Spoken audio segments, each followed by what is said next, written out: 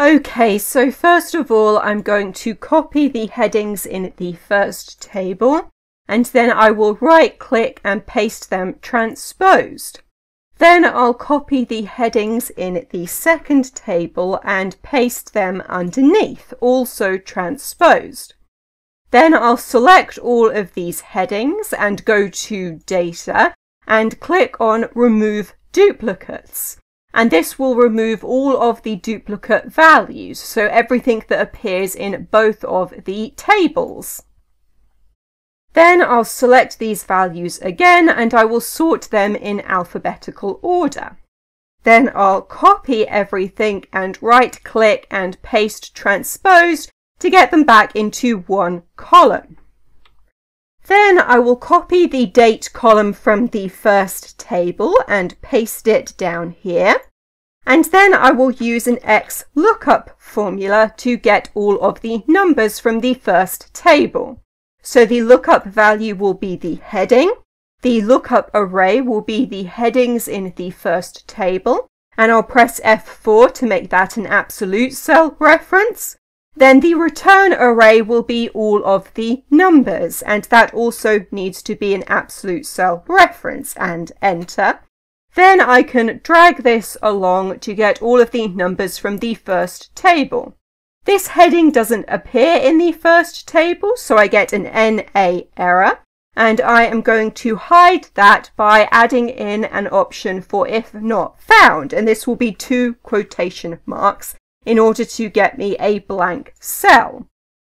Then I am going to drag this backwards and forwards. And now I'm going to do the same thing for the second table. So I'll copy the dates from the second table. Then I'll copy the XLOOKUP formula and paste it down here. Then I need to edit these cell references so they're looking at the second table. So I'll drag these down and resize them and then enter. And then I can drag this formula across to get the numbers from the second table. Then I can select all of this and copy it, and then right-click and paste as values. And that gets rid of all of the formulas, so it's no longer linked to the original tables, and I can delete those if I want. For the sake of completeness, I'm also going to show you another method for getting all of the headings, and that is using a HSTACK formula.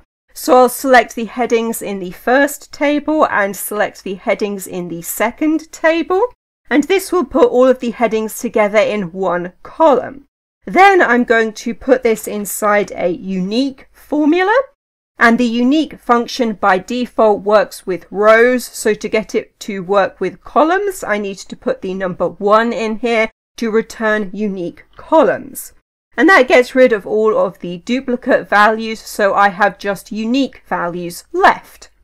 Then I'm going to put this inside of a sort formula, and the sort function also by default works with rows, so to get it to work with columns I need to put 3 commas in here and then put in the number 1 to sort by column, and close brackets and enter. And now you see we get the same headings here as we did in the first method. Okay, so in this video I have shown you how to line up columns in tables in Excel, and that is everything.